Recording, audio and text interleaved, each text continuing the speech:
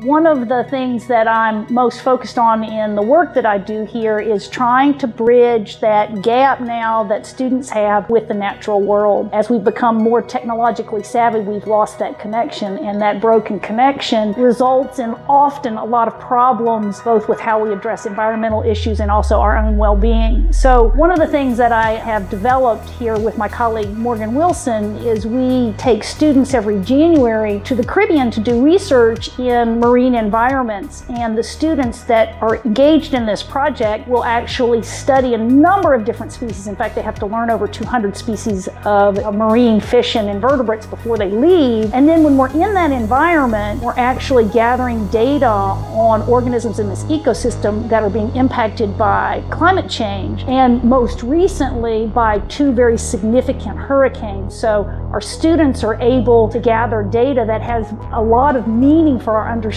and how our world is going to respond to changes that are happening because of climate change. And in the process, they develop these very deep connections with the natural world, which makes the world a much richer, brighter, and more curious space for them to be in.